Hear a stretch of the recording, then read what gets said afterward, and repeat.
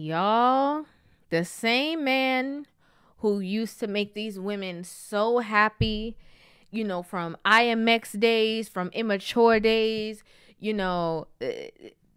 Marques Houston, the man that the women used to love, okay, has just got disowned, disarmed, kicked out of the celebratory love group from the sisterhood.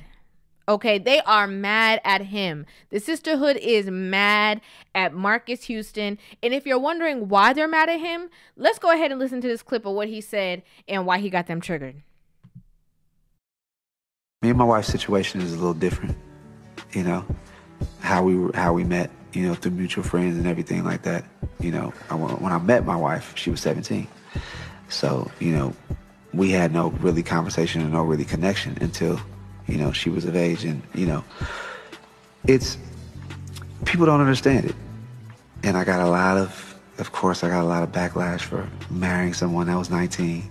And, when we did finally start to talk, I was like, this woman is like me. And she was just like, when I would talk to her, she just, for one, we had a spiritual connection. And I feel like that's the most important thing. We both love God. We both love Jehovah. And that was key. And being able to start being around her and talking to her and talking to, like, we got it. We connected through music, and her spirit, her kindness, her heart reminds me a lot of my. Okay, so let me go ahead and read the article. Okay, so it says Marques Houston has been making headlines since he revealed in 2020 that at age 38, he married then 19-year-old Maya Houston. 3 years later, he is standing strong in his decision while speaking about the qualities that led him to pop the question. As we previously reported, Houston sat down with TV One and explained that him and Maya had no communication or connection until she was of age. Now Houston is opening up about his decision not to marry a woman that's his age. Okay? According to the R&B star, a marriage between him and a 40-year-old woman could have been disastrous. Women that are my age, they kind of have a different outlook on life, Houston tells Page Six. Like a lot of women my age are very independent. They're very like, I don't need a man to do this for me because I can do it for myself. I come from a generation. That's all we got. Okay, that's all it says. So the sisterhood essentially is mad at this man for being in a relationship with a woman who is his junior, right? Who is a lot of years his junior. I think, what's that age gap between them? About 20 years almost, maybe 17 years or whatever. And not only were they mad at him for that he's with a woman who is way younger than him, they're also enraged with the fact that he had the audacity to say that he would not have wanted to be with a woman that was in his age group because they act like, they don't need a man, they could do bad all by themselves, and he didn't want to deal with that.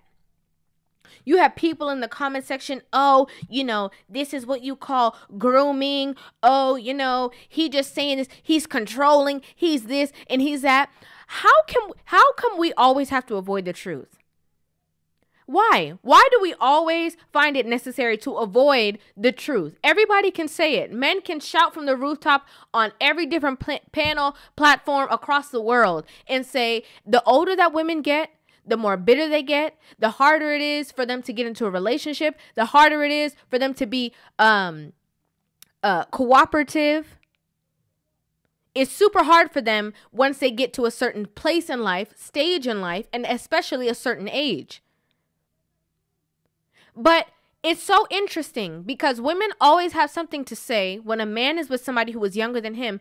But let a woman come out and be with a man who is, super young. People be like, I know that's right, girl. You better keep up with them. These older guys can't do nothing for you.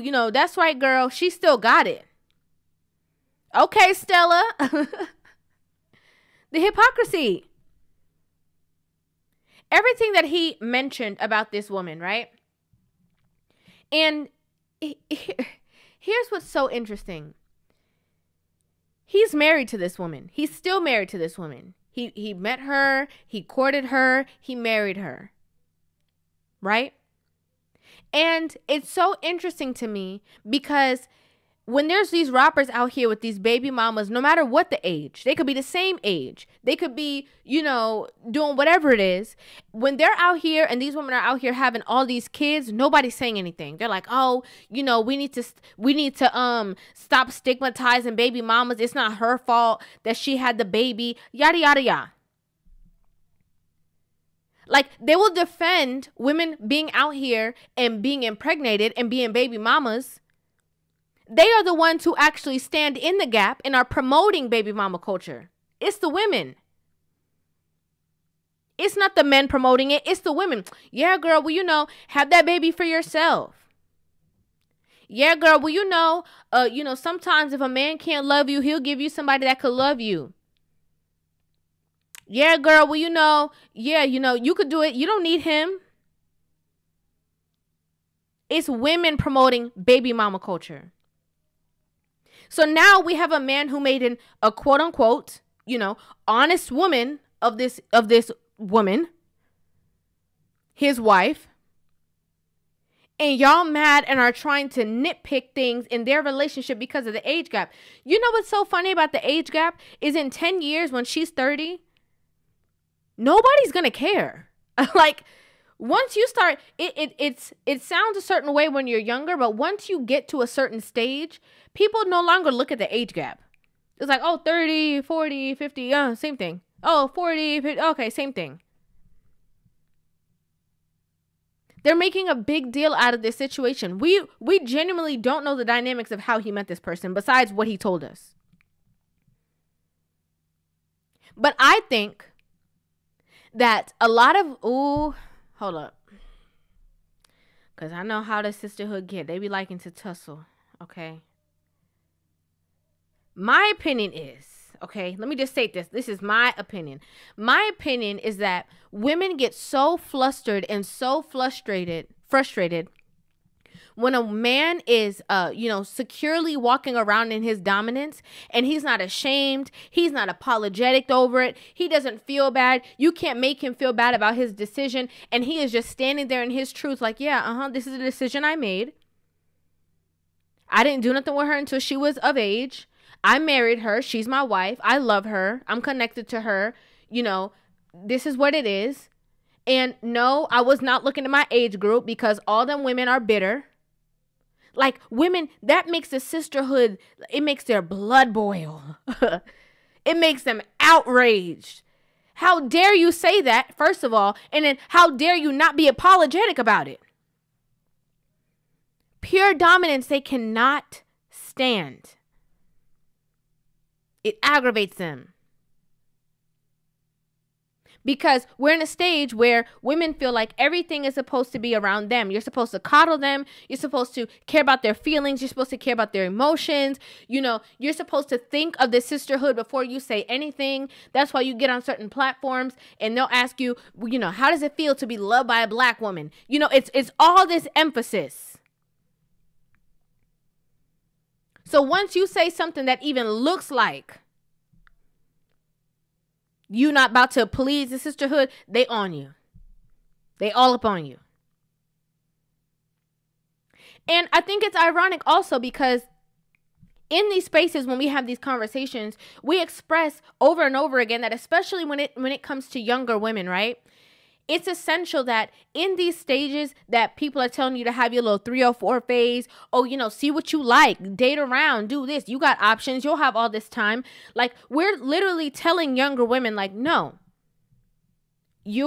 when you're a certain age, you should be looking for who your husband is going to be. You should be looking towards what relationship you're going to be in, what kind of stability it is that you're looking for. Like, you should not be out here all willy-nilly, hopping from left to right. And then when you turn 25, 26, now you're trying to figure out what it is that you should have been figuring out when you were in your early 20s, right? So we constantly have these conversations. Interestingly enough, a lot of women don't understand or are just having selective hearing with the fact that when we have these conversations with young men, what are we telling them at that same age and stage?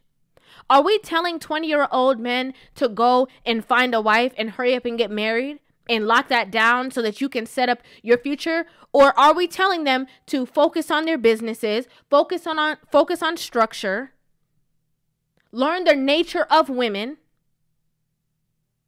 so that you can learn the tools to be a good leader? That's what we're telling them at that stage. So if you put 2 and 2 together, that would mean that the younger woman, for her to be able to look for somebody and possibly marry somebody at a younger age, she probably is going to have to look a little further when it comes to the age range.